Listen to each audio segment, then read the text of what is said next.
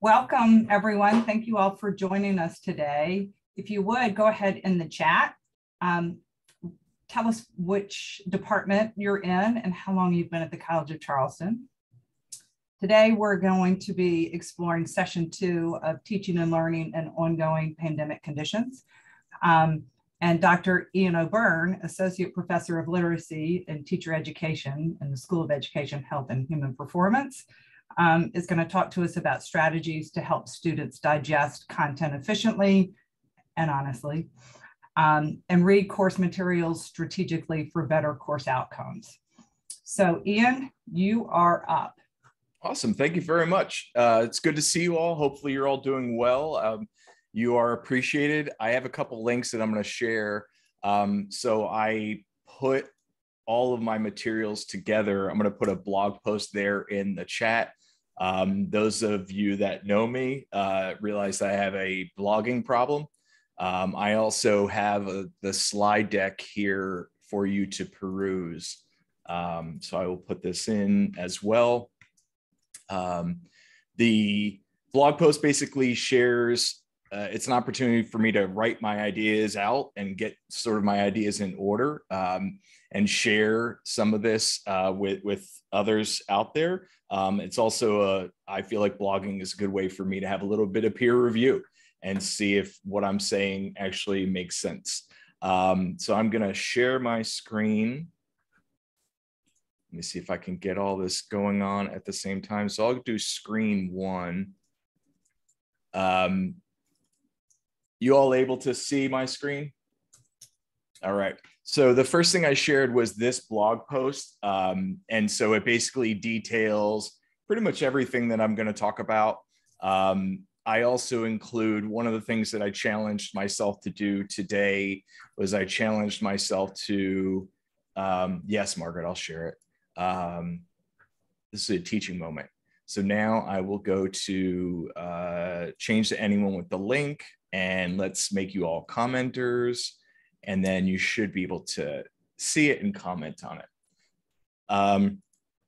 So I shared a lot of the ideas and the research here in this blog post. One of the things I challenged myself to do as well is figure out how to add citations. So I was pretty excited about that today. But basically all the materials that we'll talk about are there because this should be an ongoing dialogue. And then here is the slide deck for our time today. So I'll go ahead and hit present so we can go full screen. So we're going to talk a little bit about developing a culture of inquiry and thinking about supporting our students as they read, as they connect in our classes, as they comprehend information. We want to think about motivation. We want to think about how we support students as they try to get organized in our classes and interact with our content areas. And so, as I said before, I am social. I blog a bit too much about things that I am interested in. I also have a weekly newsletter, which I joke is my weekly love letter to the internet, where I try to make sense of what's happening out there in the world of technology and identify what this means for all of us. And as I indicated before, all of the materials for this session are already available online, so you can take a peek at it. To begin, I start off most of my classes with a tweetable summary, an essential question to keep us focused. And I do the same in addresses and keynotes. And so what I'm going to talk about today is the opportunity to develop a culture of inquiry and think about how motivation, unpreparedness on the part of our students, valuing the time and resources of our students, and how do we negotiate all of those components so that we can help our students as they move from just learning how to read to reading how to learn. And then as I was thinking about this talk, I was really motivated. I was moved by this quote by C.S. Lewis, thinking about not just reading and not just literacy practices, but more about community and more about thinking how we provide space for learners as they interact in our classes, and become a part of our community at CofC, but also more importantly, become a part of our different fields and our areas of interest. As I begin, I want to Thank you for being here. I recognize the fact that you're all dealing with a lot in your lives, both personally and professionally. You are appreciated. I know that we've all been through a lot together over the last 2, 3, 6 years with COVID. So you are appreciated. I'm thankful for you. As part of that, I wanted to begin with a vibe check. I was inspired by last week's discussion. So please, in the chat, go ahead and give us 2 words to let us know how you're feeling today. How are you doing on this Wednesday? It's 60 degrees outside, at least here in the Charleston area. How are you doing today? And you can obviously unmute. We have a nice size group, so that, you know, more of you, less of me is a good thing. How are you doing today? Hopeful and encouraged. Thank you, Jen.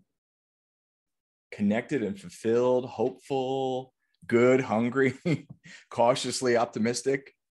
It's a very tenuous statement there, Dr. White. So I use a vibe check in my classes. It really helped me a lot when I was, for the most part, virtual. And I still do it in my classes to this day, because I want to just make sure that my students are all right. So we're going to talk a little bit about sharing what you love. We're going to try and dig into the research and think about why students may not be reading. And I'm going to say may in this, because I think that for this presentation, I looked at what the research suggests, and I want to hear from all of you to see what you are seeing. But then also, quite honestly, I would go back to my students and ask them whether they're reading or not. And if not, why are they not reading? I feel like that's the type of trust that I try to have in my classroom, so that we can have these discussions. And if they're not reading, they'll just tell me that they're not reading. We'll try to get to the root of why. And then also, most importantly, what do we do about this? How do we make this happen? So I think that this all should begin with you. Can you put in the chat, or can you unmute and let me know why you love your field, why you love your discipline? If you're a literacy educator and researcher, why? Why do you love that? If you are in foreign language, if you're in communications, why do you love your field? Why do you love your discipline? Why do you love your job, I'll say?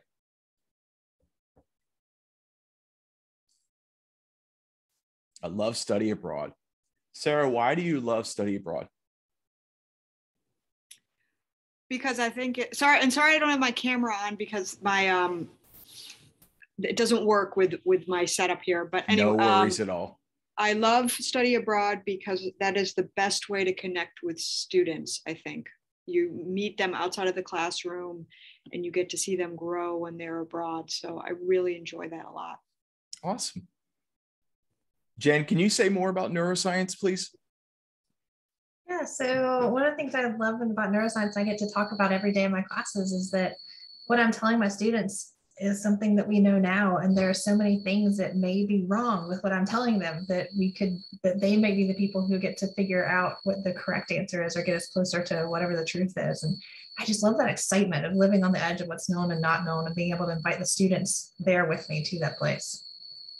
And I was actually talking about neuroscience this week in my language and lit class.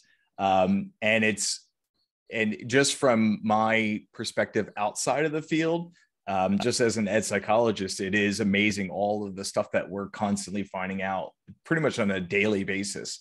And in my lectures about like this small part of language development and cognition has to always change and stay up to date with what's happening out there. Yeah, that change is always fun. Absolutely. Kelly, can you tell us more about connection and growth? So I'm an early childhood educator by trade. And so I love working with young children for that reason, because it's focused on growth and progress and them connecting ideas, but also connecting with one another. But I also like that in regards to teacher education, there's always something new to be learned, and collaboration is key too. So, especially at that age group. Yeah. There's such magical little human beings. Marcia, how important is financial literacy? critical to keeping students within their budget and not being stressed with tons and tons of debt when they leave college. Should we do a better job, either as students are leaving high school or coming into college? Should we do a better job building financial literacy? Yes. We need, I honestly believe that every student should have to take the financial literacy class that we offer here. I think it's Finance 120 as a freshman. It's one of those challenges. Be a general education requirement. Absolutely. Absolutely. Debbie, tell us a little bit about working with adults, thinking about fulfillment. Oh, so I've been teaching for over 30 years now, which puts a lot of age on me, doesn't it?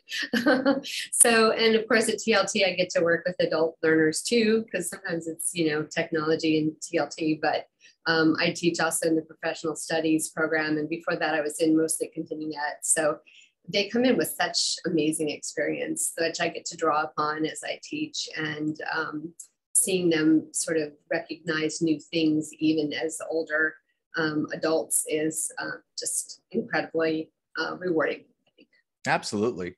And so the reason I begin with this is one of the classes that I've taught for many years is a continuity reading, writing class. And I always struggle with this because I try to embed reading and writing and literacy practices into my middle grades or secondary social studies teacher's classroom or a math class. And I've always struggled with it. And then one of my colleagues one day said, if you begin with where you love, if you begin with talking to students about why they love math, why they love science, then literacy practice has become a discussion about how do you share and express that love for your field or your discipline with your students. So we're basically providing that approach point. And so I think about this discussion as thinking about how do we share this with our students? How do we share your love of your field or your excitement in your area with your students? Yes, this also includes the practices, the skills, the habits of mind, the dispositions in your area of study. There are certain ways that a neuroscientist would think and write and share and examine the world that is totally different from what I do in my classroom as a literacy educator and researcher. But if we begin by understanding where we come from and what we value and love about our fields, I think that we can invigorate, excite our students. So I'm going to take a look at the research that is out there. Once again, for those of you that are joining us late, I shared all of the materials for this talk are out on a blog post. I'll put this in the chat again. And the reason why that's important is because I don't want you to trust my words just because they're coming out of my mouth.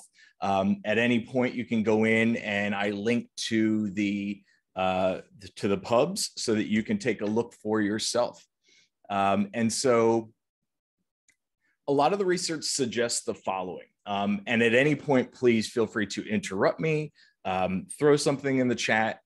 This, more of you, less of me is a good thing. Some of the research suggests that our students just generally are unprepared for classes. And it's not any other motivating factor. It's basically just a general unpreparedness. Some of the research suggests that our students think that we're just going to talk about it in class anyway. So there's really no need to read, that we're just going to go through it when they get there. I can see, being a former middle school English teacher, a former high school English teacher, I understand that. I recognize the fact that there's times that if I did not go through the materials, then students would never engage with it. I don't know what we do about that as educators in higher ed. I'm interested to see what your thoughts are. A lot of the research suggests that our students are just bored. They're not motivated by the readings, and they perhaps do not take time to concentrate on longer texts. I think that there is this narrative that exists in our spaces that we sort of unpack that, and we've already talked a little bit about that in our different discussions. There's also, the research suggests that for the most part, our students are skimming and scanning online. Some of my area of research, some of my background is in online reading comprehension.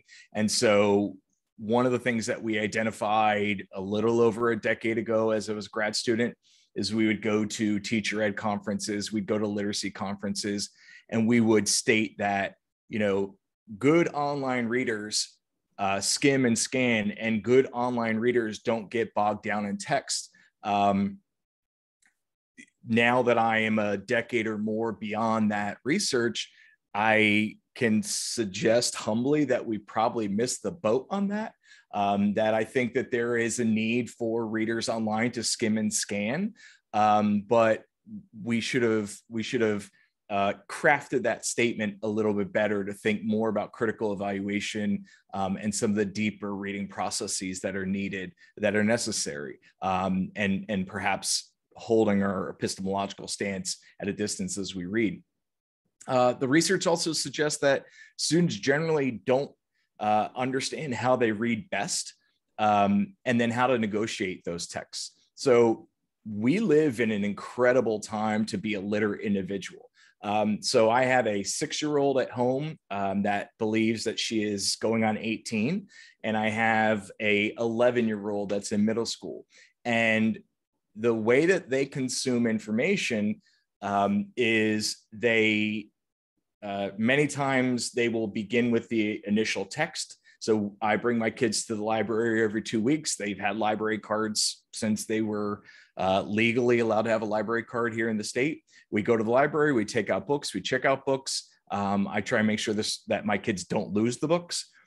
So they can begin with that book, but then this past year, I started them off on Kindles. For the middle school student, it was a big help. And then our daughter, because she saw her brother using it, she wants that as well. So now they can move from a book, they can move to the Kindle. We also consume a lot of audiobooks and audio podcasts in our house. And we also consume a lot of YouTube content.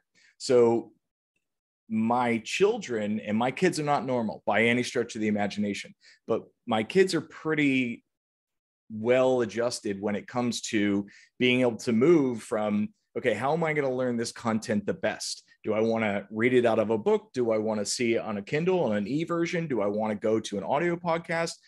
Do I want to go watch a YouTube video about this? Do I want a fuller movie about this? And a lot of the technology will support that as well. So Amazon has this function called Whisper Sync. So you can be reading along on your Kindle, and then you could basically stop there and then switch over to the audio version, and Audible will pick up. And so it's incredible to think about how we can think about these different texts in different spaces and which one suits us the best as we read.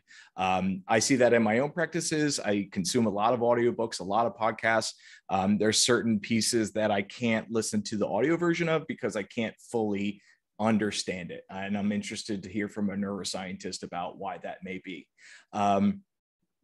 We also, our students may not know how to organize their readings and think about how that connects to the structure of the text and the structure of academic pieces and scholarly pieces, and how those pieces relate to other content in the field. So more of a structure, like a meta-disciplinary look at why students may not be reading.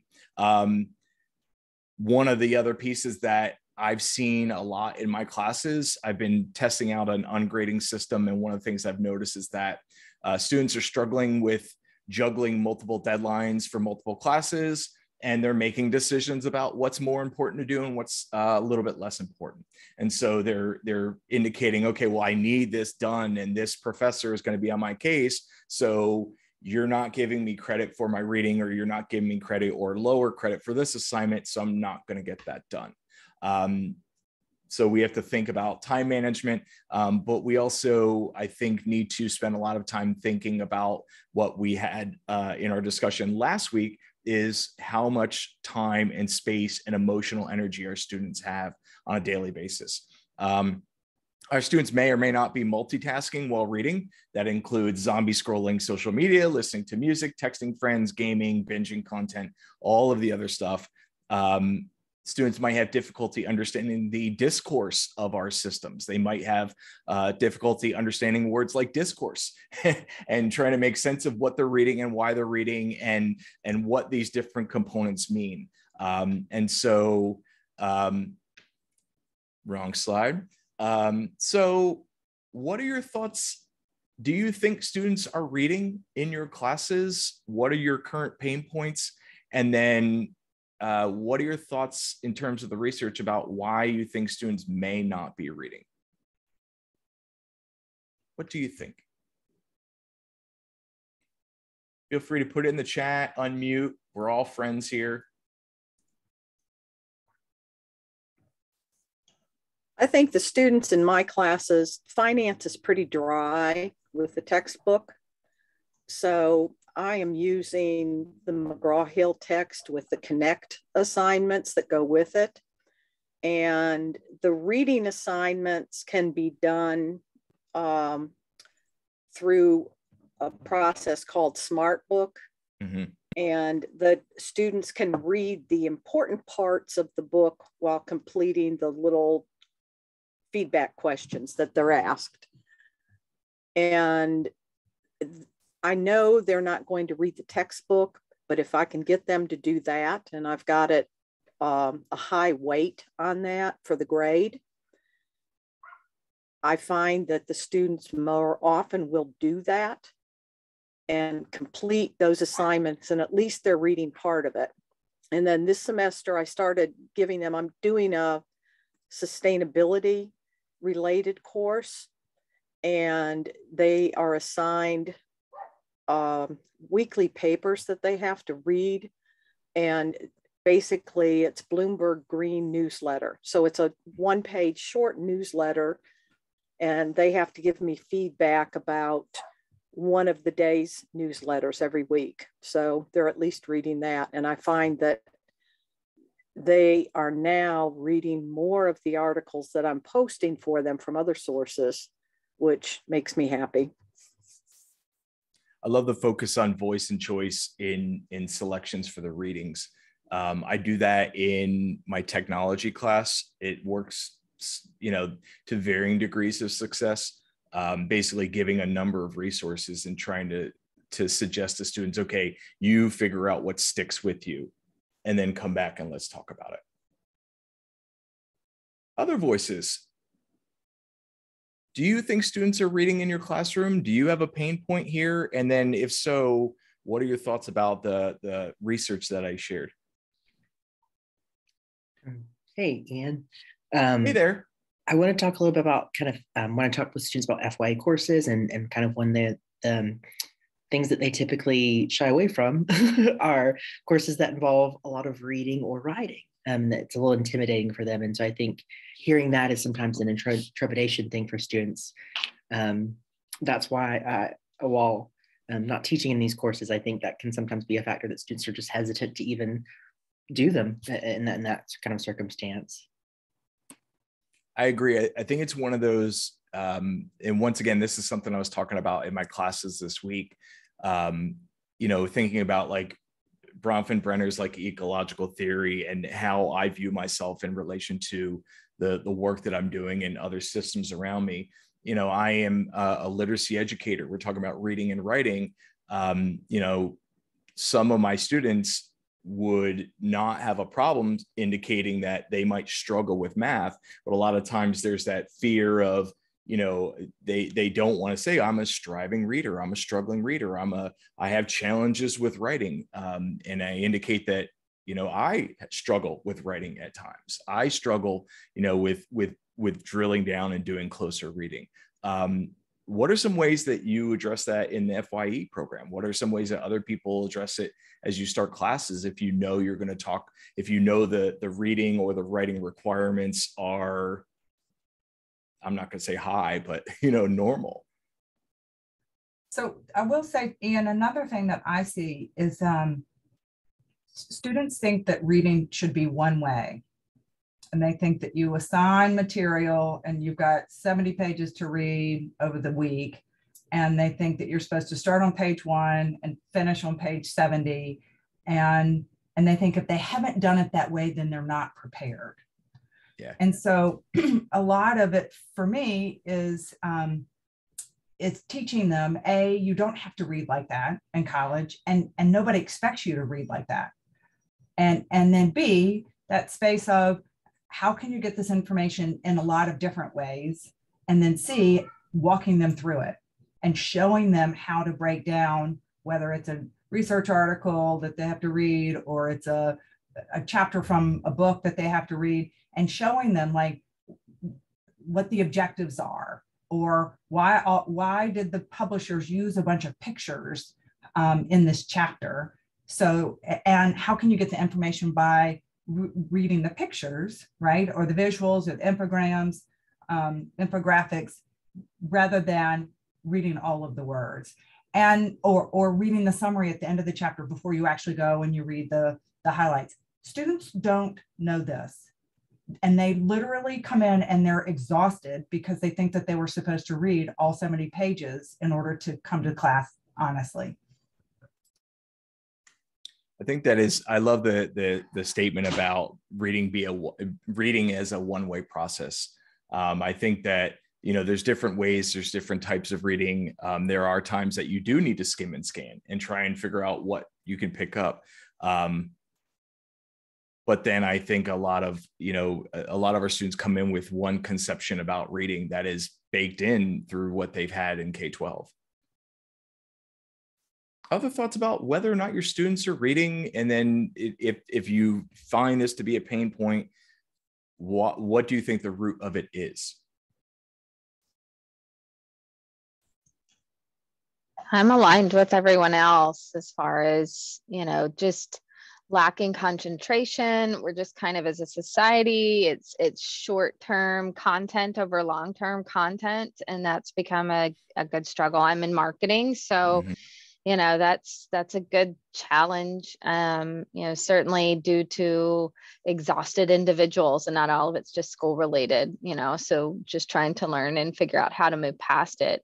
I thought it was interesting, Marcia, you mentioned how they were leaning in on some of the other types of content and actually willing to read some of those over the textbook. Textbooks can be dry, McGraw-Hill mainly, you know, I definitely have that struggle on one of them as well.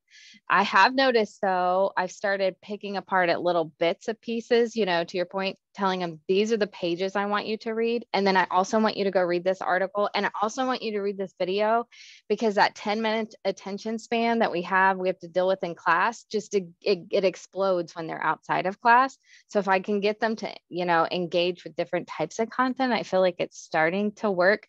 One of my pain points, to your point, I noticed I had a module that had 2 chapters, and I needed them to read it in the week. And I've started using Perusall, so I can actually tell when they stop reading. And so they got through the first chapter, but barely anyone read the second chapter. And I was like, okay, lesson learned. I cannot do that. It's too much. Even when I'm forcing them to read and I'm monitoring it and they're getting graded on it, there's just no way. It's too much for them in 1 week. Yeah, it's there was a research piece that I linked somewhere in my blog that suggested that even a lot of the video that we share with our students, you know, YouTube clips, they're only watching the first 30 seconds, you know, minute, and then timing out.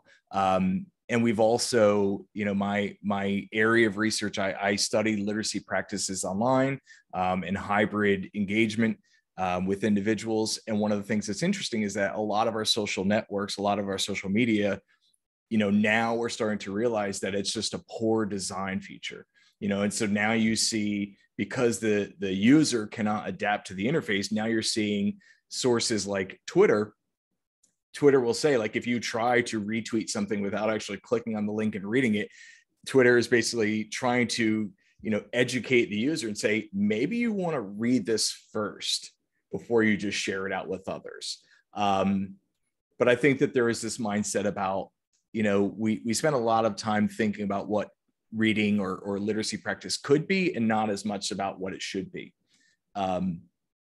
one of the pieces that Jen put in the chat, and she also messaged that she had to leave, is OER, or Open Ed resources. I am in love with OER, as evidenced by the fact that I'm sharing this talk out on my blog.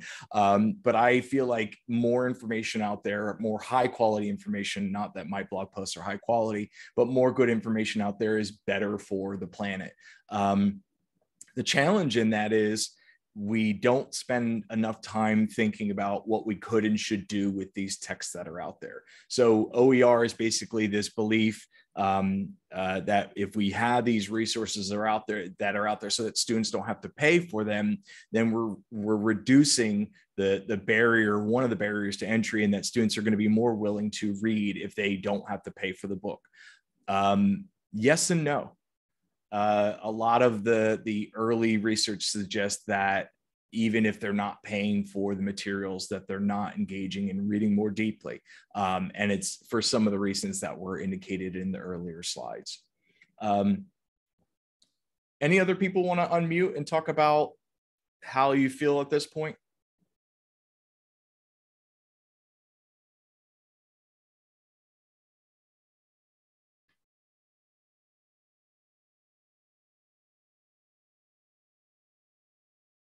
So let's talk about what we do about this. And once again, I started by talking about focusing on what you love, why you love your discipline, why you love your content area, and trying to make that accessible and approachable for students. I also suggested at the beginning that this is why our students may not be reading, and heavy emphasis on the may component. I recognize that some of my students are not reading as deeply as I would like. And I try a lot of different tools. My FYE, we listen to our main text for the class is a podcast. It's a podcast about Kendrick Lamar and To Pimp a Butterfly. And even that, a lot of the students are not listening to it. And so, I would want to talk to students and ask them, are they reading or not? So a lot of the research suggests that these are some ways that we could make this happen in our classrooms. I begin by talking about a culture of inquiry. This is one of the ways that I framed that blog post, but then also I think about literacy practices in my classroom. A lot of this is framed by McTighe and Wiggins, and thinking about creating a space for students where we open up doors for understanding. So if we approach this from a viewpoint of why we love our content area, why we love our field, why are we super jazzed about our discipline, then how do we make this more approachable for students? And so we're talking about having a climate of trust, a space in our classroom, a space in our learning environments where students understand the need for questions, understand the need for identifying answers, or at least chasing answers, and they're involved in the inquiry process with us. And so that's going to help address a little bit the motivation. It's going to help address, ways to create those bonds and connections with students. This idea, this mindset has a lot of different, names. In a lot of our classes in teacher ed, we'll call it project-based learning. But there's other ways that this authentic, effective teaching and learning and assessment would look. But it's basically all framed around a culture of inquiry. So one of the first things that the research suggests is that we be intentional about the value of the readings. And what this means is, this is something that we frequently talk about in the distance ed course, and we've talked about in TLT-Con and elsewhere, is that a lot of our students don't read the syllabus. Surprise, surprise. And so one of the questions, one of the points that was brought up in the research is that there is the need to be more intentional in our classes the first days to talk about what are the readings for the class, why do we read, what are the materials that we expect our students to consume, and why do we want them to do it? So why do we have them engage with these readings, and how does that connect to work process, work product, grades, value in the class, and how does it connect with the field? So I know that my classes, when I go through the syllabus the first day of class, for the most part, I spend most of my time talking to students about who they are and try to create that welcoming culture in my room. But the research is suggesting that that might be problematic because I need to get down to the nuts and bolts of the class and talk about the rules and the readings and why they are valued. The research also suggests that there is the need to have quick assessments, and assessment is really not the right word for this, but basically have quick surveys of students to try and identify gaps in their knowledge, things that they may not understand. This is a lot of our students may not recognize the fact that they do have gaps in learning or gaps in background knowledge. And so there is the need to have quick assessments to try and make sense of, okay, what do you know? What do you need to know? Are there any areas of this that you don't understand?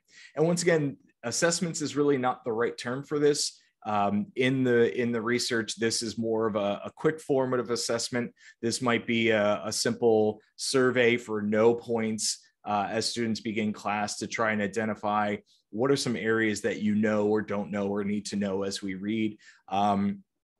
The background of this screen, as I indicated before, I'm utilizing a ungrading system in my classes now.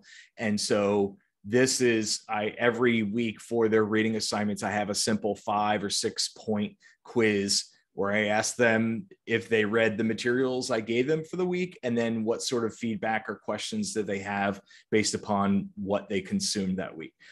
So one of the other pieces of research indicates that there's a need to ask students if they are having challenges with the readings in order to identify points that might cause them to struggle. I'm a big fan of reading logs and blogging, obviously, but a fan of reading logs to monitor comprehension and have students document learning. So reading comprehension is a challenging process.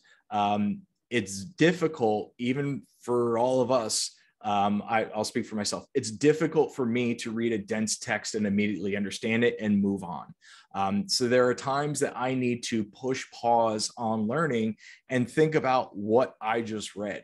And so a reading log is going to give us that opportunity to have students sort of document what they've learned, where they've learned it, and pay attention to the text and try to parse that out to make sense of it.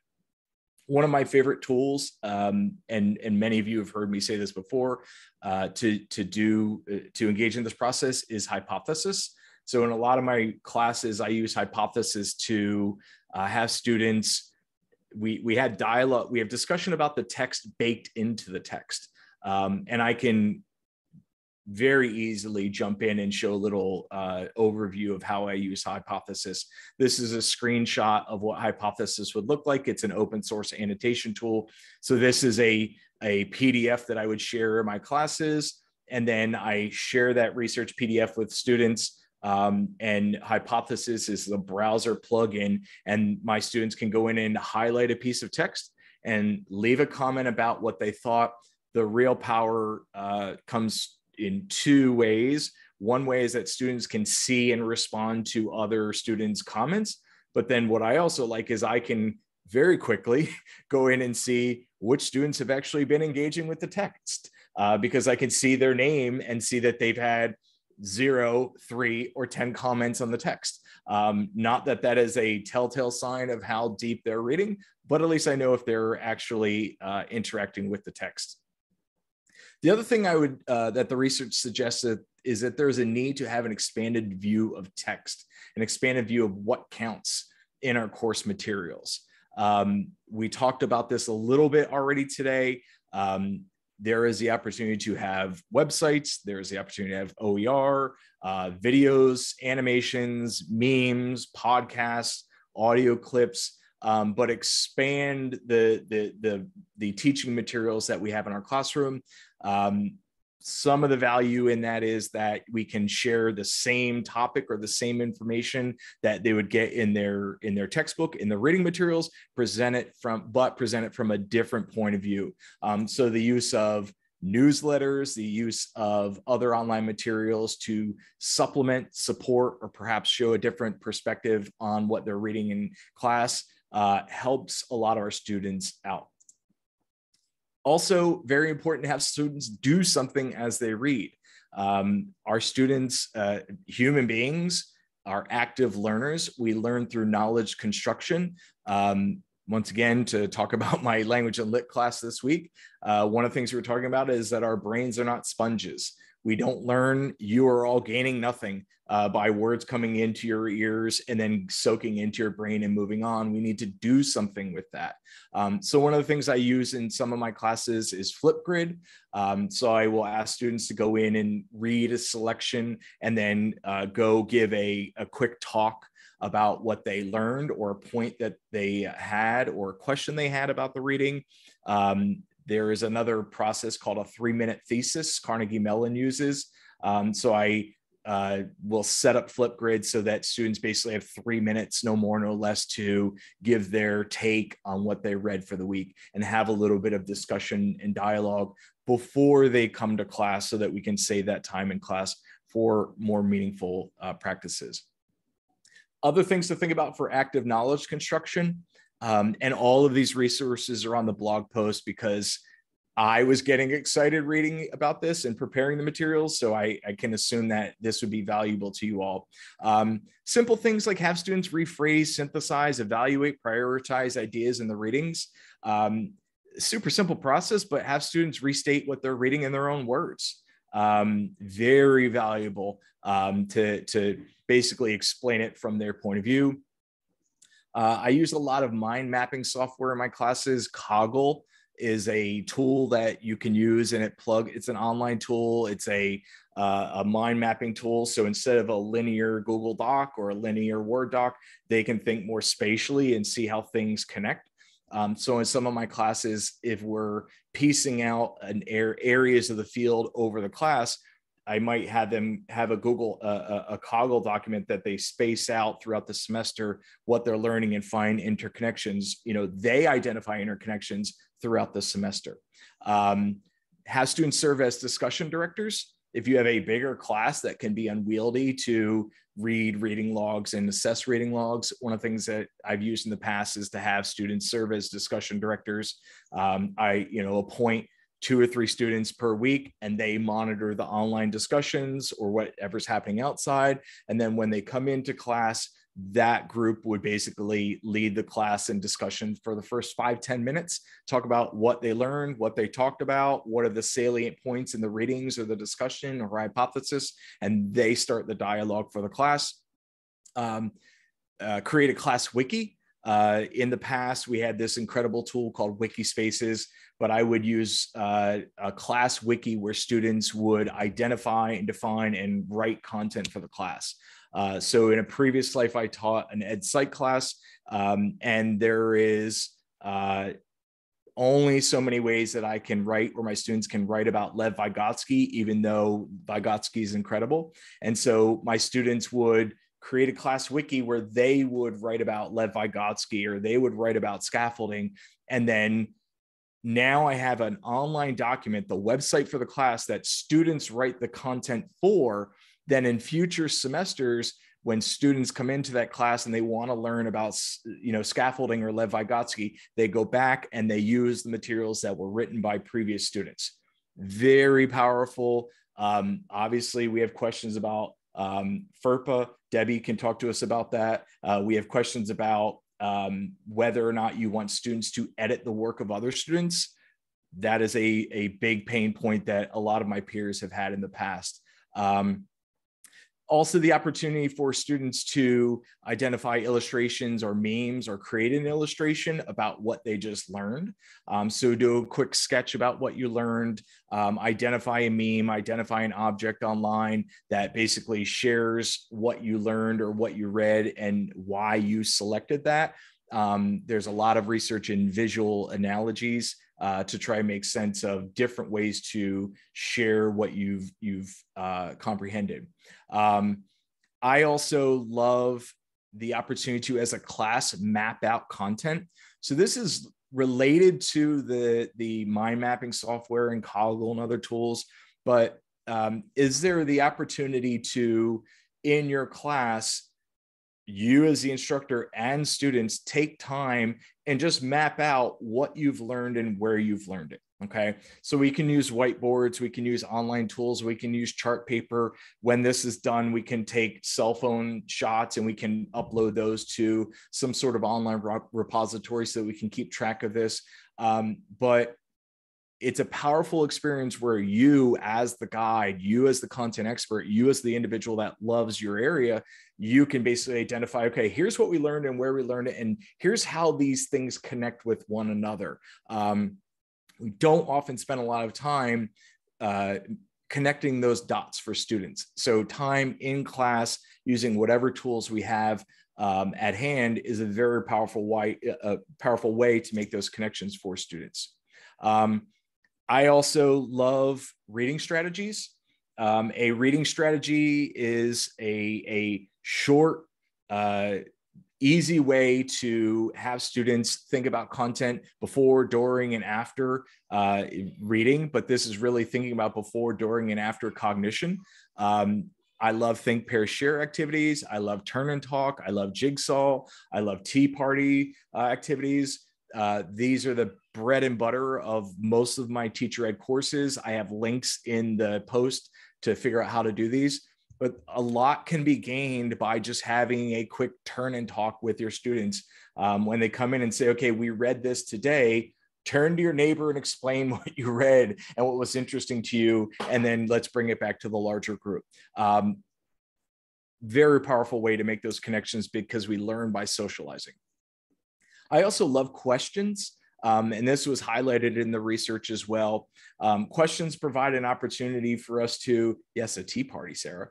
So a tea party, one of the things, if you Google it, a tea party has a elementary ed connotation.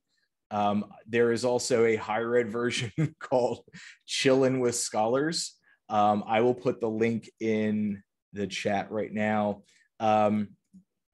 But I think it's related to a jigsaw activity where you would have the tea party is where everyone has a little basis of information or they're an expert in an area and they sort of go around the room and share with one another their ideas. The key part here is the social part of knowledge construction and the social part of learning. So a tea party is a good activity just to get students up out of their seats, walking around, talking to each other. If you want to have it be a cocktail party, that's fine, Deb. I'm not opposed to that at all. We're not recording this, are we? I'm just kidding. I also, as I indicated, I love questions. I think that questions provide an opportunity for us to think more deeply about what's happening in our classroom. What this can be is you can, as the instructor, let's say you're meeting Wednesdays from 3 o'clock to 5 o'clock. About noon or 1 o'clock on Wednesday, you can send out a post on Oaks or Teams, basically indicating, okay, this week, these were your readings. Today in class, I'm going to talk about these 2 or 3 questions or these simple prompts, and give a little bit of time for students to activate prior knowledge and think and perhaps prepare or Google, but at least come into class a little bit more prepared. Another variant of this, which can be very powerful, is have your students identify questions that they have from the reading and share those questions out with you. This can be an opportunity for you to use that as a classroom instructor to guide instruction. You can use it to have one-on-one discussions with classes. This is important because it makes students feel valued. It makes students feel like that you're listening and paying attention to them and that they're a part of the process.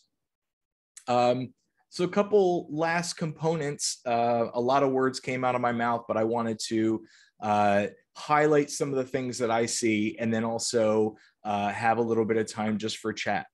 One of the things that's evident to us, and this was brought up last week, is students want to collaborate. Students want to collaborate, they want to listen, they want to learn.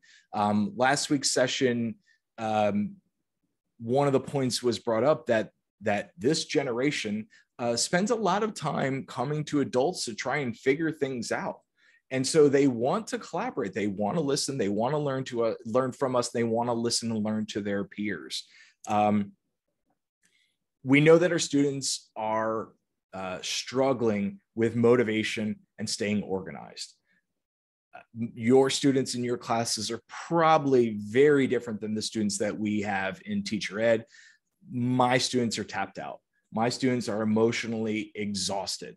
They are struggling making that transition back to face-to-face learning. There's a lot of questions in the air, and so they have a lot of concerns. So motivation and organization and focus is problematic. I feel, and it's not just my students, I feel the same way. I feel there's times that I feel like I'm struggling just staying motivated and organized. Please keep in mind that the CSL is an invaluable piece of the puzzle here at CofC. I think that I know that our students value the CSL. I'm one of those instructors that stalks my students to see if they go to the CSL and give them extra credit if they go, because I think it's invaluable. It was brought up last week that we spend a lot of time thinking about students using the CSL as they begin at CofC, but then I have juniors and seniors. They need the CSL more than ever before. So I think that this is an area that we should use more of. And I want to close by saying that you're not alone. I really value these sessions that Margaret and Cedal are running to highlight the challenges and the struggle and the inquiry that we're all engaged in. I think that we are better together. I think that we can learn a lot from each other. And I really value these discussions where we can have dialogue about what's working and not working, but at the end of the day, focus on what's important, and that's our students and each other. So with that being said, all the materials are out online. The blog post is out there. The slide deck is out there, and I will be quiet. So what are your thoughts?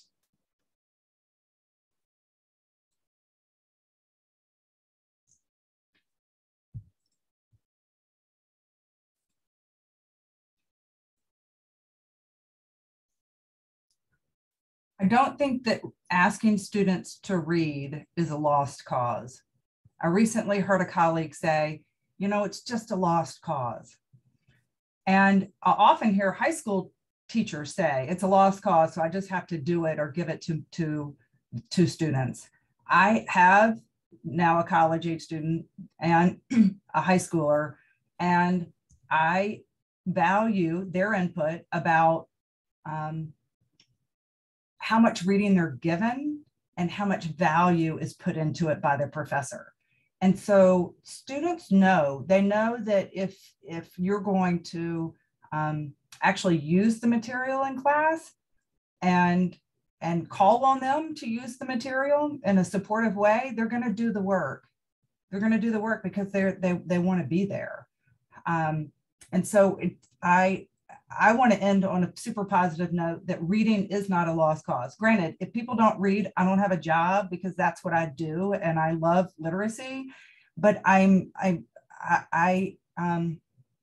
will die on my own sword knowing that it's not a lost cause, and I think that we're selling students short if we think that they don't want to read. I think some of it is the impetus is on us as faculty to make sure that their reading is valuable. Ian, thank you. Yeah, I agree. I think it's not with the thank you part, but I think that it's all about culture. You know, I think it's going back to my two little cherubs. Literacy and reading is a culture of our house. We read together. We you know, over the holiday break, I read and my son read Dune, and then we watched Dune together. Like it's a way for us to interact. We have dialogue about what we're reading. If we can bring that same culture to our classroom, we can get a lot to happen. Other voices, other questions, other concerns? I think some of it's expectation setting as well.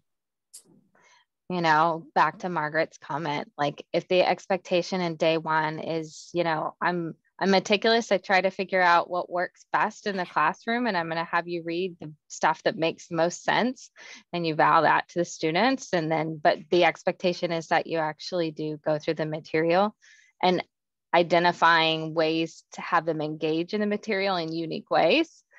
That seems to be working a bit more. I have to shake it up every once in a while, but you know, if I can get them to ask questions, like you said, and I can get them to actually reflect on it and how it connects to their own lives, it makes a big difference.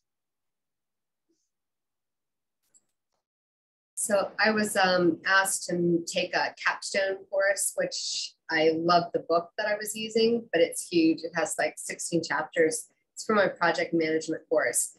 And I have two objectives, really. I want to get them prepared for the national PMP, PMI examination, which is probably one of the harder examinations. Most people fail it on their first try. But they've also gone through a series of 5 other courses, and I want to make sure that I have rounded out that education. So I use this comprehensive book, but they've now put it in an express class for me. So the reading has become so heavy for every week, 2 chapters. It's just too much. So I took a strategy of I'm going to make a worksheet so that they can hunt for the things that I want them to get out of that. You know, that couple chapters for the week, the kind of the highlights, the high points, the things I know they're going to need to know for the big national exam. What do you think about that strategy? I asked the students and they thought it would be better than just reading the chapters and not having something. Oh, and the other thing, they have to simulate a project. And I actually, instead of simulation, I actually let them use it in a real project in their life or work or whatever. So I asked them, instead of waiting till the last minute to do their project, I say, take the chapters, because it would be how you would roll that out anyway, from very broad to very specific. So I have them reading, responding to the worksheets, and then applying it to their project, hoping that that'll help make it all stick and make sense a little bit more. But it's still a lot. They're just like, it's heavy. And I don't know how else to make it better while still trying to get this in 6 weeks. So without having to also make them read from page 1 to, like you said, 70. And, anyway, any other ideas might be, and my students are typically balancing work and children and a bunch of other classes and express classes at that. So we all truncate it. So I don't know. Anyway, it's a challenge, mostly in that class. The other classes aren't quite as heavy in the reading material, but that one especially. Or do I just find a new book that I can fall in love with too? I don't know. I think that I see Dr. White is unmuting, so I will be quiet. No, I was thinking through a similar strategy. So I have my students do reading logs, and I was thinking that I need to do a better job in the class before the next class. So before they've read that chapter, kind of forecasting what's to come and what I hope they're getting out of that reading. And I was thinking I needed to do that work, but I think I will do that work for the first few weeks, but then I'm going to start kind of releasing that responsibility to them. And so as you look through the chapter, like, what are the 3 questions that you think you should be able to answer by the end of this, reading this chapter, or this article, or whatever it happens to be? So I think I'm going to try to be more intentional about that. And at first I was thinking it would be a lot of work on my part to come up with all of that in advance. But then what I realized is it would be more useful if I did release that responsibility to them, because then they would have a better understanding of how to do that work without me in other courses. The other key is, Debbie, I think that you're doing exactly what you need to do. I think it's multiple assessment points. I think if we're trying to get at the same knowledge multiple ways, using multiple pathways, learning is not a linear process. We all have different ways that we got to this seat in a Zoom room at College of Charleston. So everybody has their own little pathway. If you have multiple points that all lead to that same content, you can try and figure out if your students are learning and try and ensure that they're learning. So it might seem like a minimal, like a study guide or an investigation as they interrogate the text. But then if you keep coming back to those points in it using different assessments and other materials, then ultimately students will get it. Yeah, maybe even doing a project check-in weekly, and letting it be collaborative so they can comment on each other's projects as far as it goes with like the reading and what they built on it. So that's a good idea. So it's checked in, not just with the worksheet they're turning in based upon the materials and the questions I asked, but how they're applying it.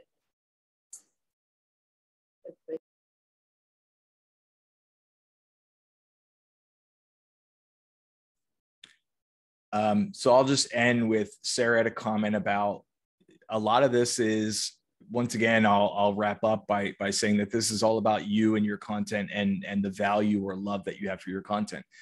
This is, there are times that we need to teach things that we may not be super excited about teaching. I know that from teaching Johnny Tremaine for years. No offense to Johnny Tremaine, but it wasn't the highlight of my teaching career. But if I was excited about it, my students were excited about it. So a lot of it is going in and you being excited about the materials, you having the rationale for why you're engaging with that content, you love your field. If you're excited about it, then students will. So thank you all for being here. You're appreciated. This is not the end of the dialogue, so feel free to stay in touch. Thank you, Ian, so much for sharing with us today about reading strategies. Next week's session, I hope that you all are seeing that, because I don't see you all anymore. Y'all are gone. Do you all see that, or do you all see my email? We can see your PowerPoint. Oh, wonderful. So next week's session, we're going to be looking at pandemic learners and how to help them organize with time and task management of small and large assignments. So what we know is that students have said that they're having a really hard time being organized, and more students have gone to the Center for Student Learning for academic coaching, and they have stayed there. They haven't just gone for a check-in, but they actually then say, I want to be here for the whole semester. And the Center for Student Learning is actually pretty overwhelmed by the number of students who are needing that sort of support. And we know that as pandemic learners, they're not getting that kind of, they didn't get that kind of support if they were in online learning during their senior years of high school. So we hope that you'll be able to join us next week. Thank you all for coming today.